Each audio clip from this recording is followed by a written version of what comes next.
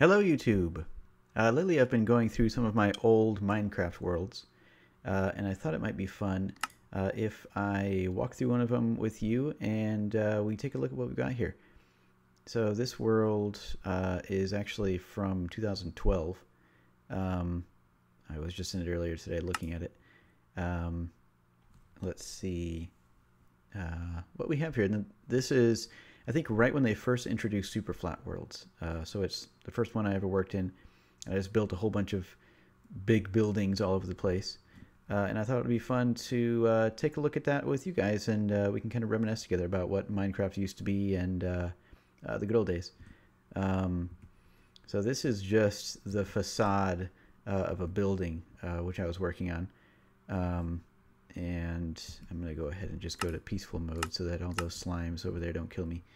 But I was working on just using different building materials to make a building that looked realistic. And one of the things that I really enjoy about Minecraft is building at actual human scale. You know, you can build yourself a little shack to live in. It'll meet all your survival needs. But it's fun to make large buildings that are, you know, something that you would see in real life. And so I built these two guys, and I don't remember what that is over there. I mean, I think I have a memory of what it is, but it didn't actually become anything. And there are just little things scattered around all over the place here. Okay, so we will just proceed through here. And for anybody else that wants to do this, the conversion process seems to be really weird and imprecise. It just leaves random chunks out.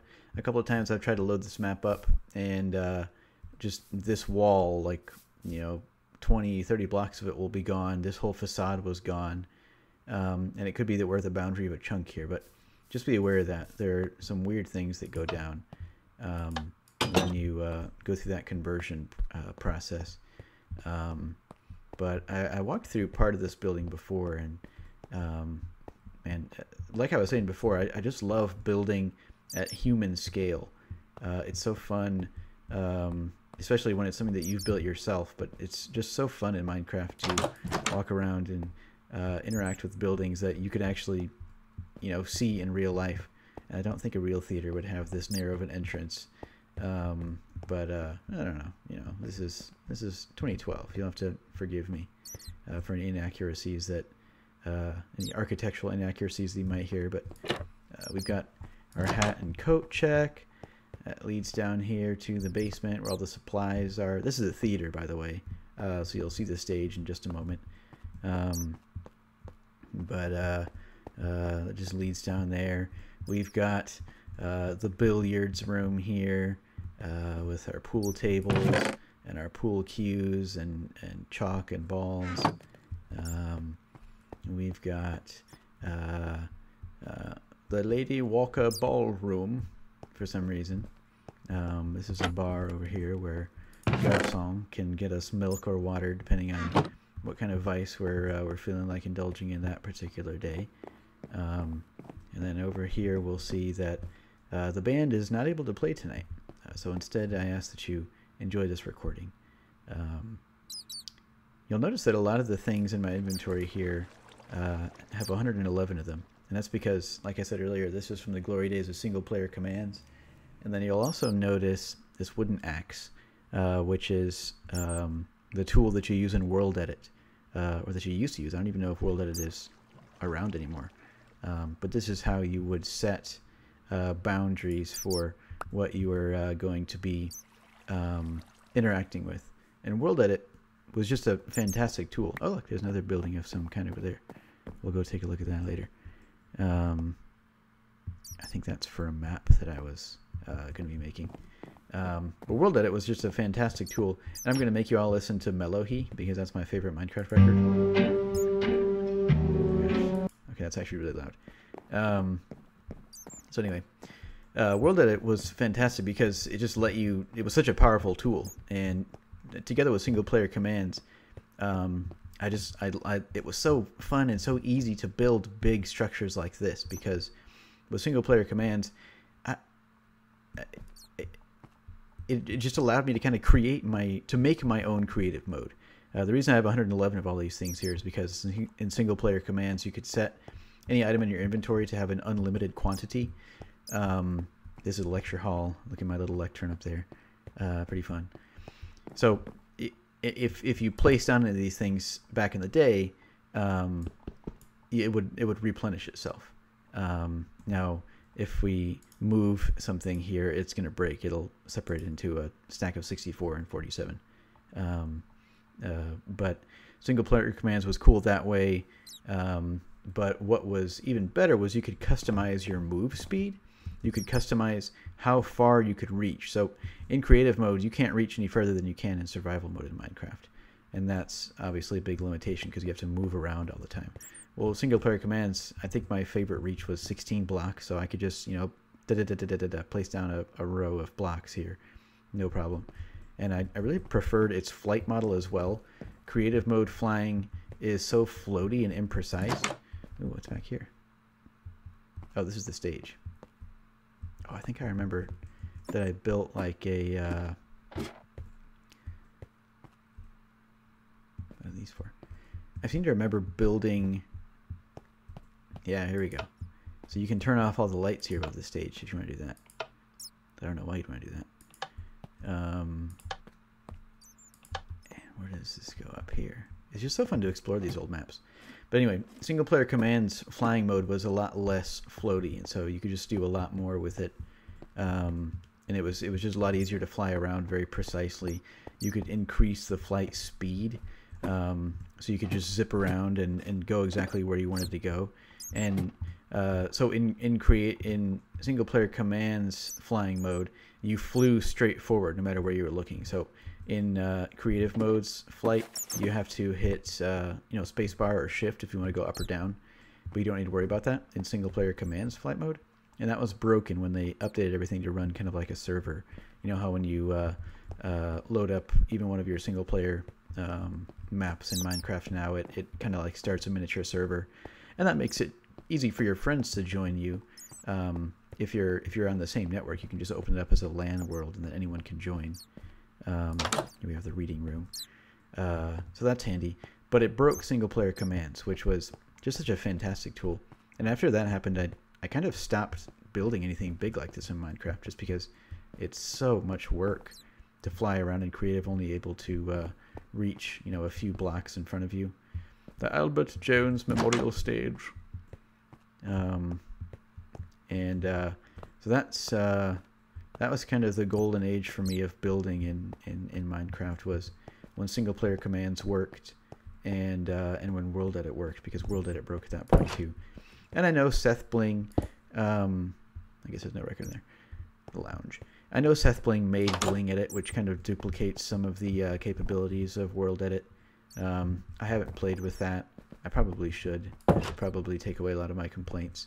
But, you know, it's fun to complain sometimes about things, especially when you don't actually know how to fix them. I'm sure everyone else has experienced that as well, you know.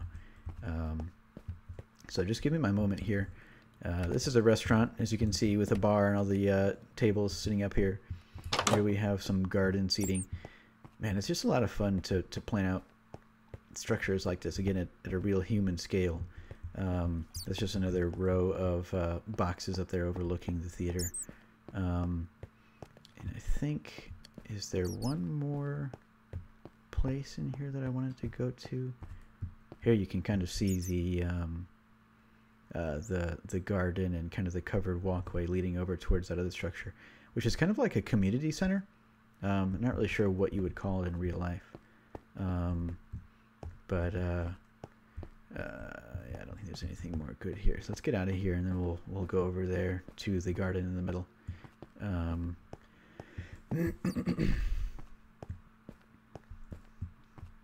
Okay.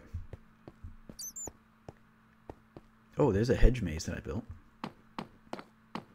I really love the sound that it makes when you walk on nether brick. I don't know if that's a new thing, but it's just a really cool noise to me.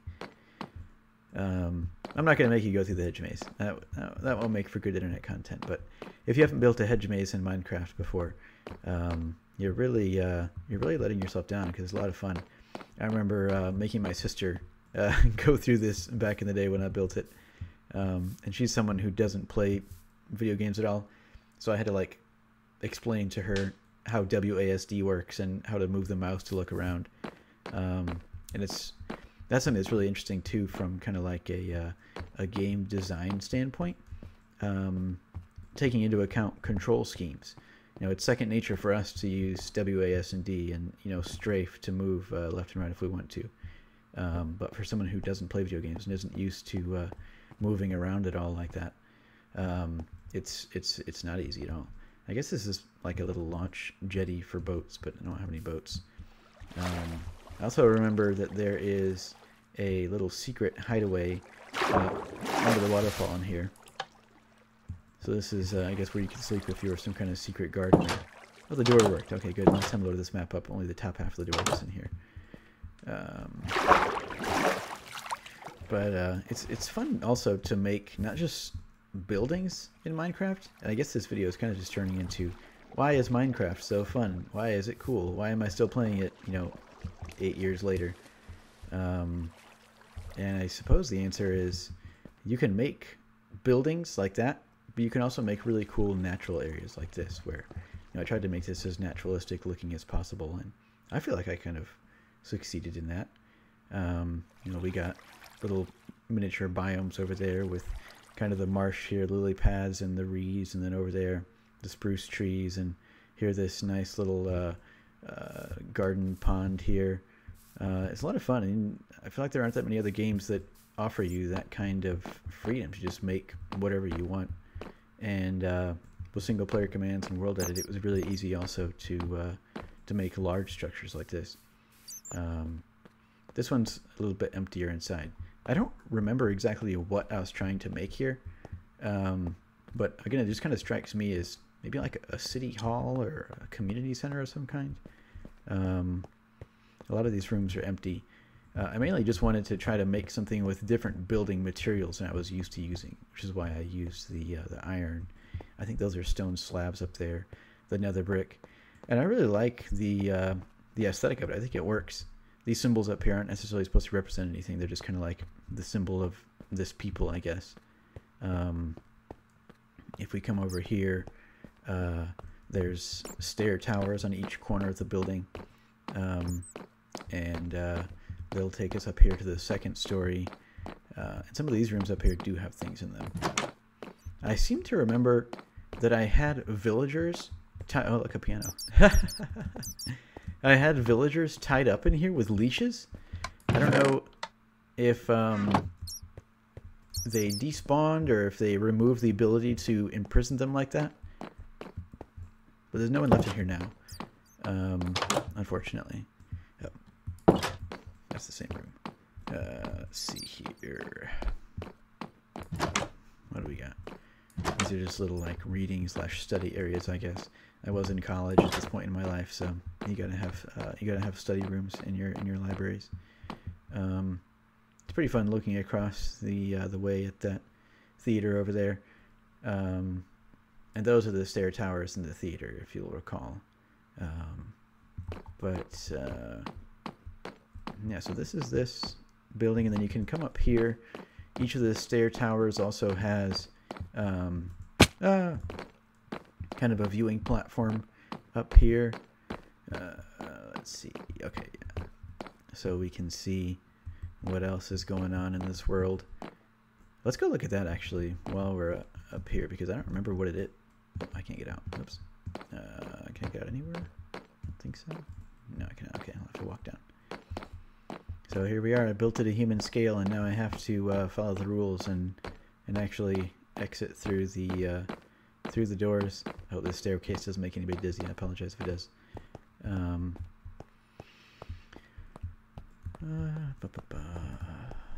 gonna go ahead and start jumping.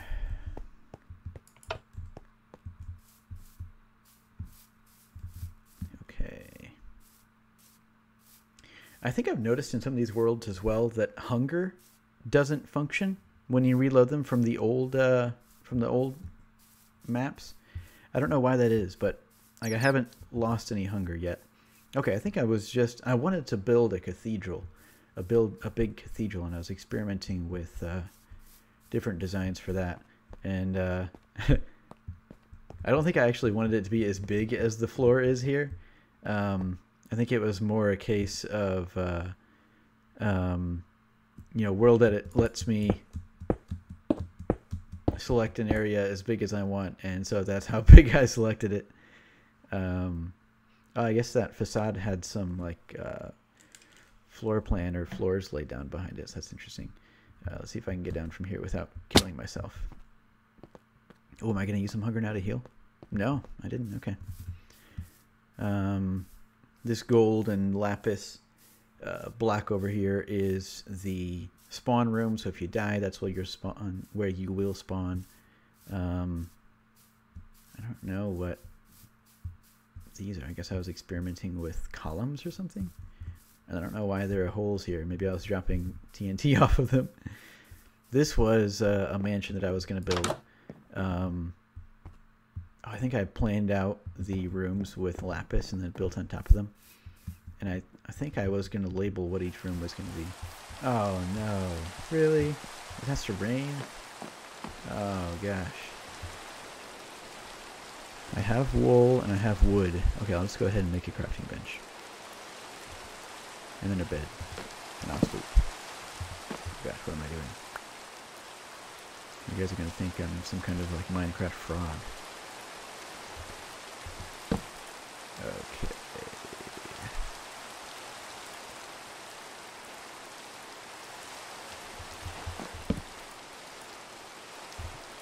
Oh, never seen that message before. Because you can't leap across your room into the bed. Oh. I thought that wasn't going to work. Alright. We're up here in the second level of my opulent manor. That, I think, was just a practice for the walkway there in the middle. Okay, so we've got G for what I'm guessing is great room. Dining, kitchen, let's see. And that's unlabeled. Well, there you have it. Grand ambitions. Not a lot of execution. But we've all been there. We've all been there, you know? I want to take a look at this over here because I think this is related to an adventure map that I was making. I had this fantastic adventure map, which I would like to maybe come back to one day. I thought this was... Oh, this is where you walk... Wait, what? I'm really confused. I feel like there should be redstone in here, but there's not. What do we have here? What are these chambers? So I had this awesome map idea for an adventure map, and I actually built a lot of it, but I never finished it. I have no clue what this is. Maybe I'm just remembering wrong what it's for. But anyway, my map idea was kind of like a dream sequence where you're dreaming and you have to escape the dream. But every part of the map would be kind of like a puzzle that you have to solve. And after you solve that part, you would go to sleep and wake up somewhere else. One of the sequences was you're on a research station, and you're in the Nether. But I cut away as much of the Nether as I could, again, with World Edit. That's probably why I didn't actually finish the map, because World Edit broke when Minecraft updated. I cut away most of the Nether so that it was just, flat red Nether brick like Mars would be, and obviously with some hills and stuff, because Mars has hills and mountains, bigger hills and mountains than we have on Earth actually. So you were in a research station there that was kind of like an iron, kind of shaped like that, like a cigar research station style thing, cigar shaped, and I suspect that's what that was for. This is for another map that I was going to make, where I wanted to make an RPG in Minecraft with command blocks. It was right when command blocks first came out, and I wanted it to be like an open world style RPG. I actually used World Painter, another fantastic Minecraft tool, which I have no idea if it still works, to make the map. And it was huge. It was enormous, but I loved the way that it came out. And this was going to be kind of the aesthetic of one of the cities. So it was going to be like a steampunk style of thing. So there were going to be railway stations that you could go to and purchase tickets from the clerks that would take you to the different cities, just to kind of act as a fast travel system, so you wouldn't have to walk around if you didn't want to get to the different parts of the map. And so that's what this was. It was kind of like a test of the aesthetic of it, or maybe like a I actually still like this. Maybe like a template that I could copy and just place in the different cities I wanted to. And that fell apart just because, oh my gosh, it's a lot of work to make something like that. So this is a tour of the world, and I hope that this was enjoyable for some of you. If you have any memories of single-player commands or any stories of projects that you started and then abandoned, let me know in the comments, just so that I know I'm not the only one who maybe had big vision but no follow-through. And of course, anybody that wants to talk about Minecraft, again, leave a comment, and I'll be happy to continue the conversation below. Thank you very much for watching.